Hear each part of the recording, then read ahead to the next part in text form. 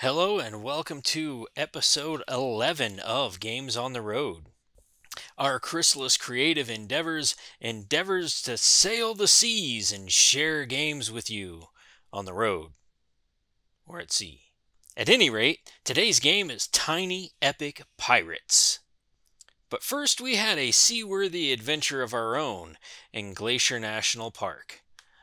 We got some pictures by Lake McDonald with our dogs. No McRibs, no McNuggets, no McFlurries at Lake McDonald. Just the lake and these crazy sailors. But without further ado, let's talk about Tiny Epic Pirates. Alright, this is Tiny Epic Pirates in a nutshell.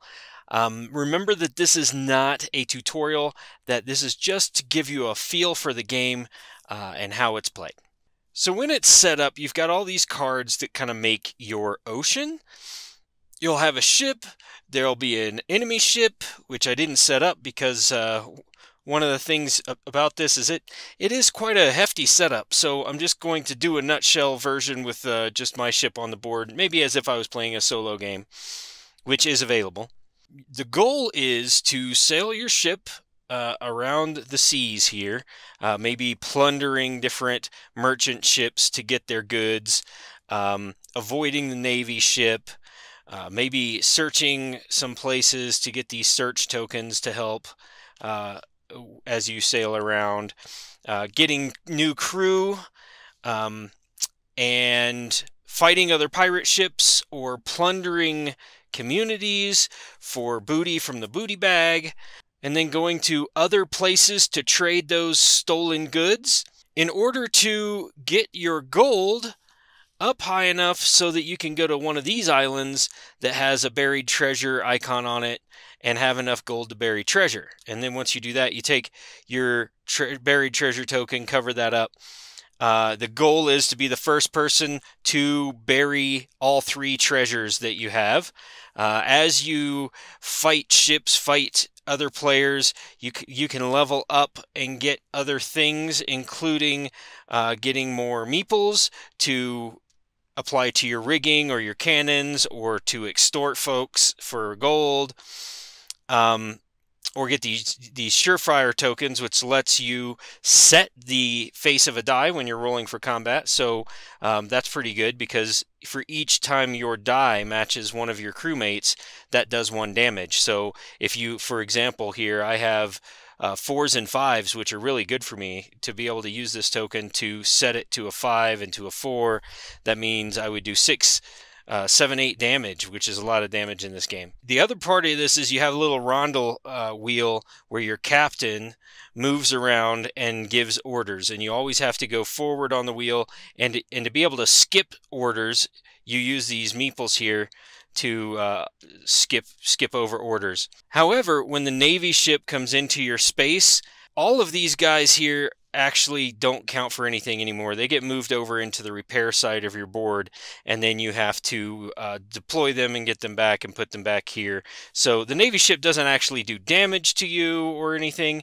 It just makes all of your people kind of go to repair, and it slows you down a bit. The goal of the game is to bury 3 treasures onto the map by getting gold through plundering villages and ships.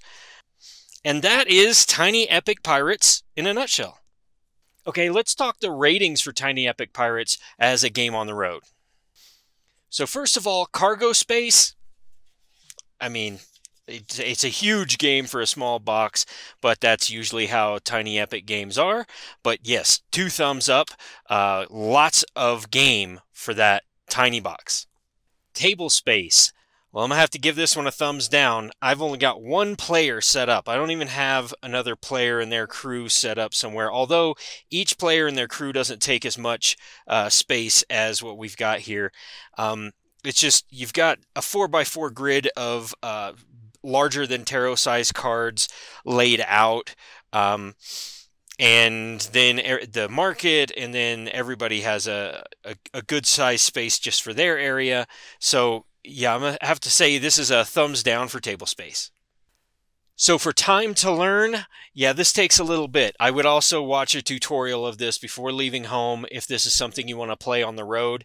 I got to give it a thumbs down. This is not a quick grab it and go and teach it very easily game. Um, However, I do like the game a whole lot. There's a lot of different aspects of it. If you're a gamer, I would say this is a game for gamers. You're moving your ship around, you're plundering, you're attacking other ships, you're worrying about the Navy vessel coming too close to you, there's storms to navigate. I mean, it's a really fun game, but to learn all of the different effects of all the different things takes a little bit of time. Setup time. I got to give this a thumbs down for setup time too. There's a lot of little bits to put in the right places and get everything set up. It is a little bit of a time commitment, not just for the setup, but the length of the game is a little bit of a time commitment. I would say that this is definitely a rainy day game. When you're sitting inside trying to forget about the fact that it's terrible outside and you can't be hiking or whatever, this would be a great way to spend a rainy, terrible afternoon.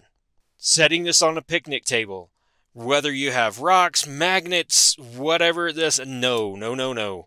There's way too many little bits, light bits, that can be blown or pushed around. It's definitely not something you want to set outside on a picnic table.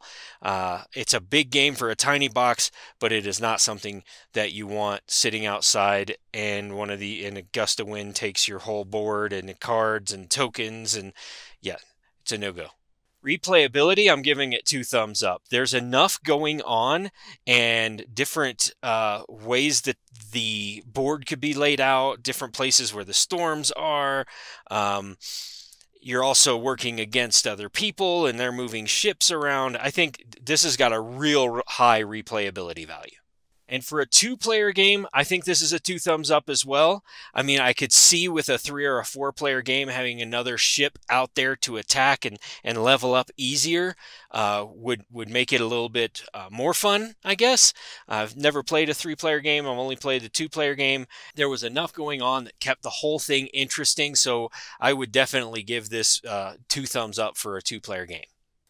If I was going to give it an overall rating based on the way we're camping, which means that we are outside a lot because we're in a really tiny space, then I would give it a wavy hand. However, if we were doing traveling around, we had everything in the car, but every night we got to unload into a cabin, or we had hotel rooms or something like that, then I would actually say give this 2 thumbs up. I mean, there's a big swing there, but if you've got the space but you don't have the carrying capacity for a lot of games, but you definitely have the space to play it, then I would say go for it. If you're camping and you don't have a lot of space to set things up, then I don't know. You may opt for some other smaller games, small box, smaller table size, not as many bits.